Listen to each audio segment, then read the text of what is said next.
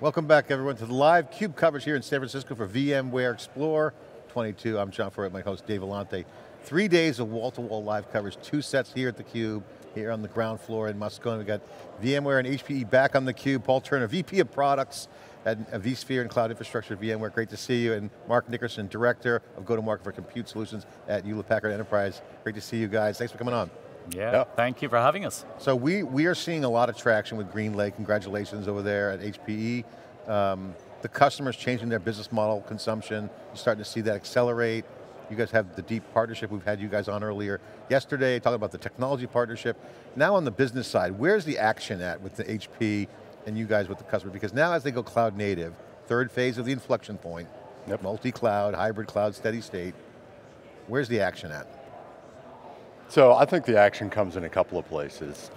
One, we see increased scrutiny around kind of not only the cost model and the reasons for moving to GreenLake that we've all talked about there, but it's really the operational efficiencies as well. And this is an area where the long-term partnership with VMware has really been a huge benefit.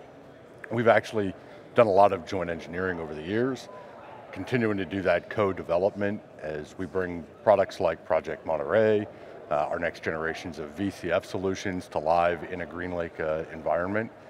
That's an area where customers not only see the benefits of GreenLake from a business standpoint on a consumption model, but also around the efficiency operationally as well. Paul, I want to bring up something that we always talk about on theCUBE, which is experience in the enterprise. And usually it's around technology, strategy, and making the right product market fit. But HPE and VMware, have exceptional depth and experience in the enterprise. You guys have a huge customer base, doesn't churn much, steady state there. You got vSphere, killer product with a new release coming out. HPE, unprecedented great sales force, everyone knows that. You guys got great experience serving customers.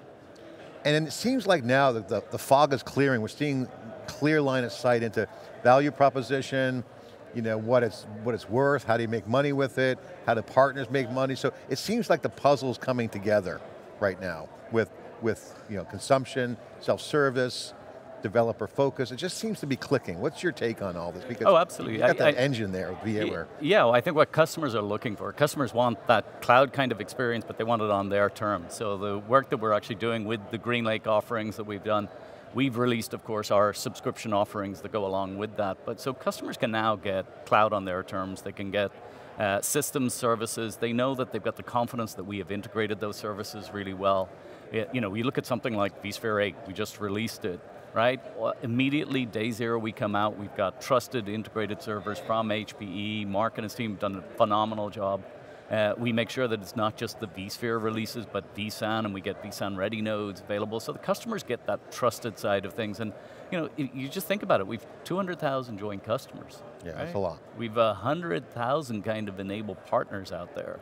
We've an enormous kind of install base of customers, but also those customers want us to modernize. And the fact that we can do that with GreenLake, and then of course with our new features and our new release. Yeah, and it's nice that the product market fit's going well on both sides, but can you guys share, both of you share the cadence of the relationship? We're talking about vSphere, every 2 years a major release, now since vSphere 6, you guys are doing 3-month releases, which is amazing. So you guys got your act together there, doing great. But you guys, so many joint customers, what's the cadence? As stuff comes out, how do you guys put that together? How tightly integrated? Can you share a quick insight into that dynamic? Yeah, sure. So Mark can add to this too, but the teams actually work very closely where it's every release that we do is jointly qualified. So that's a really, really important thing. But it's more interesting is the innovation side of things, right? If you just think about it, because it's no use to just qualify. That's not that interesting. But like I said, we've released with vSphere 8, the new enhanced storage architecture, all right? The new next generation of vSAN. We've got that immediately qualified, ready on HPE equipment. We built out new AI servers, actually, with NVIDIA and with HPE, and we're able to actually push the extremes of AI and intelligence on systems. So that's kind of work. And then, of course, our Project Monterey work. Project Monterey, distributed services engine, that's something we're really excited about because we're we're not just building a new server anymore, we're actually going to change the way servers are built. Monterey gives us a new platform to build from that we're actually jointly working. So double click on that and then to explain how HPE is taking advantage of it. I mean, obviously you have more diversity of XPUs, you've got isolation, you've got now better security and confidential computing, all that stuff. Explain that in some detail and how does HPE take advantage of that? Yeah, definitely. So if you think about vSphere 8, I can now virtualize anything. I can virtualize your CPUs, your GPUs, and now what we call DPUs, or data processing units. And a data processing unit, think of it as we're running actually effectively another version of ESX, sitting down on this processor. But that gives us an ability to run applications and some of the virtualization services actually down on that DPU. And it's separated away from where you run your applications, so all your applications get to consume all your CPU. It's all available to you. Your DPU is used for that virtualization and virtualization services. And that's what we've done. We've been working with HPE and Pensando. Maybe you can talk some of the new systems that we built around this too. Yeah, so I mean, that's one of you talked about the cadence and that, back to the cadence question real briefly. Paul hit on it. Yeah, there's a certain element of let's make sure that we're certified, we're qualified, they're day zero. But that cadence goes a lot beyond it, and I think Project Monterey is a great example of where that cadence expands into really understanding the solutioning that goes into what the customer is expecting from us. So to Paul's point, yeah, we could have just qualified the ESX version to go run on a DPU and put that in the market and said, okay, great customers, we know that it works.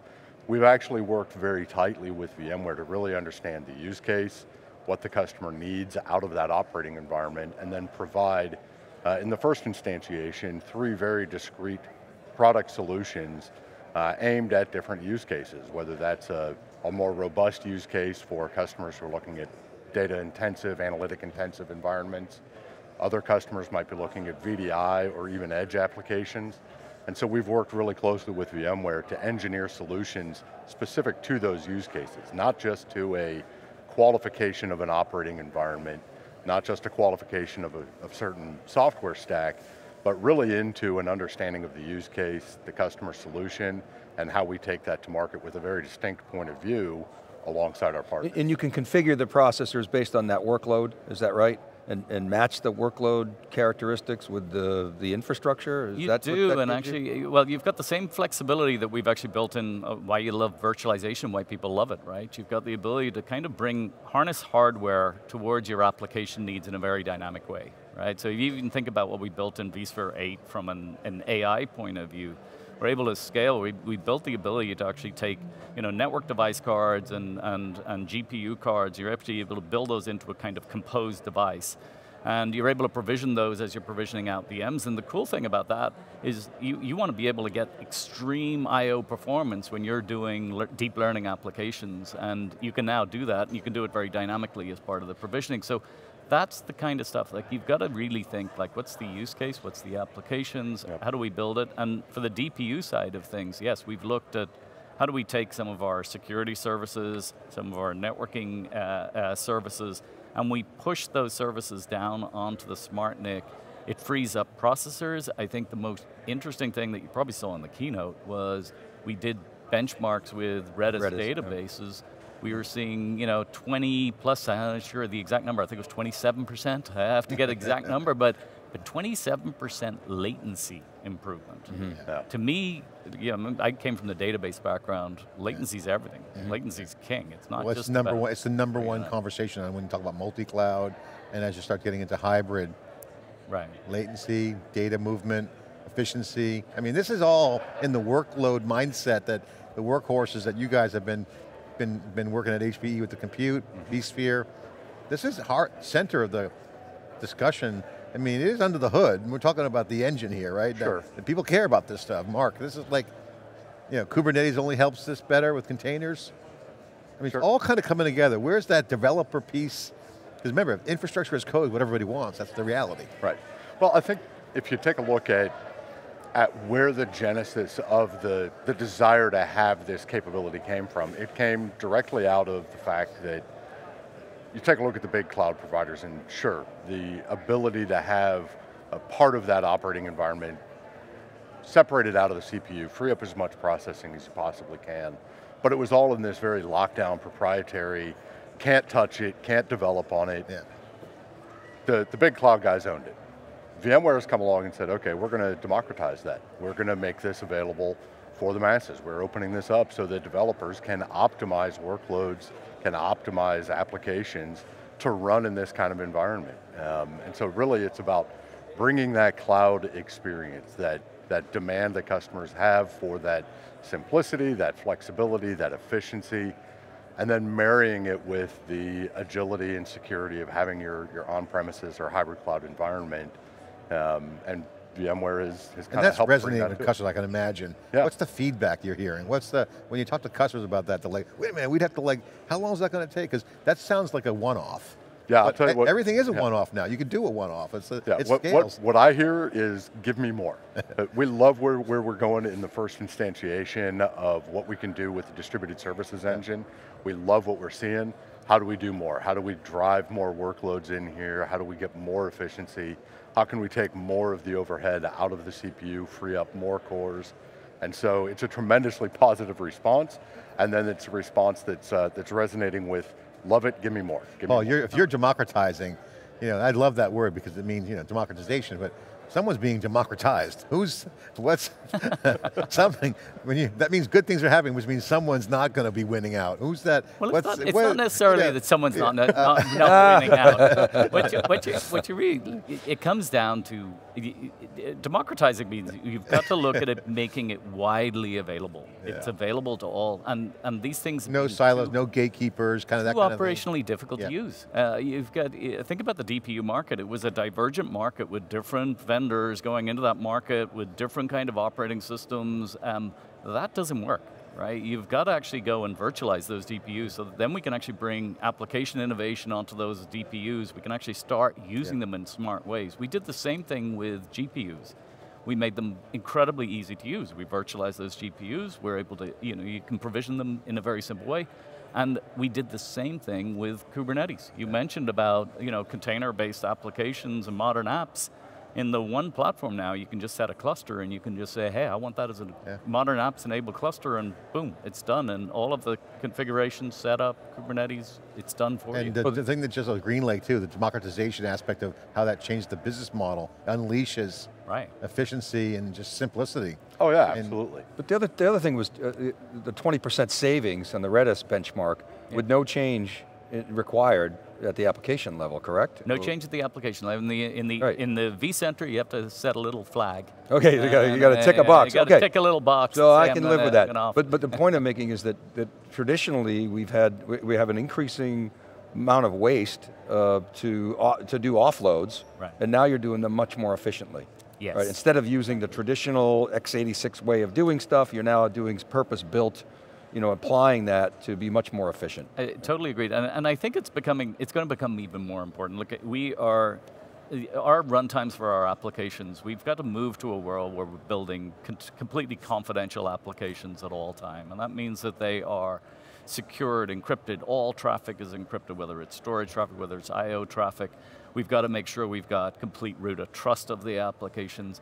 And so to do all of that is actually a compute intensive, it just is. And so I think as we move forward and people build much more complete, confidential, compute secured environments, you're going to be encrypting all traffic all the time. You're going to be doing microzoning and firewalling down at the VM level so that you've got the protection. You can take a VM, you can move it up to the cloud, it will inherit all of its policies, will move with it. All of that will take compute capacity. Yep. The great thing is that the DPUs give us this ability to offload and to use some of that spare compute. And isolate, capacity. So the application can't just tunnel in and get access to that. You guys got so much going on, you could have your own CUBE show, just on the updating what's going on between the two companies and the innovation.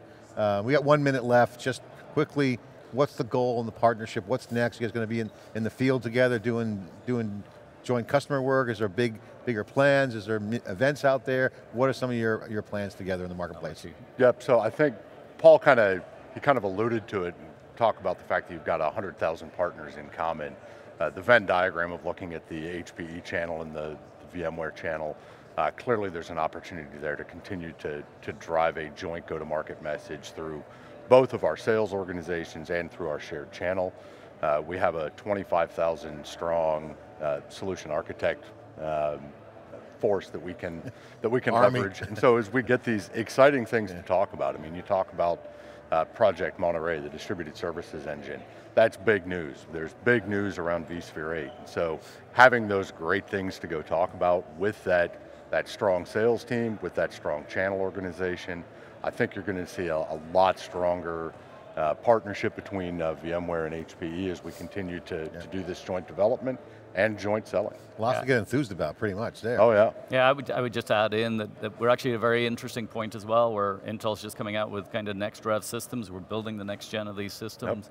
Yep. I think this is a great time for customers to look at that aging infrastructure that they have in place. Now is the time we can look at upgrading it, but when they're moving it, they can move it also to a cloud subscription-based model. Yeah. You can modernize not just what you have in terms of the capabilities and densify and get much better efficiency, but you can also modernize the way you buy from us and actually move to real positive change, digital cloud transformation, right. Checks the boxes there, and puts in position for cloud native development. Absolutely. Guys, thanks for coming on theCUBE. Really appreciate you coming out of the busy schedule and coming on and give us the update. Again, we could do a whole show. We have all the moving parts and innovation going on with you guys. Stuff. So thanks for coming on, appreciate it. Thank you. Yeah, okay, I'm John Furrier, Dave Vellante. We'll be back with more live coverage. Day 2 sets, 3 days of wall-to-wall coverage. This is theCUBE at VMware Explore. We'll be right back.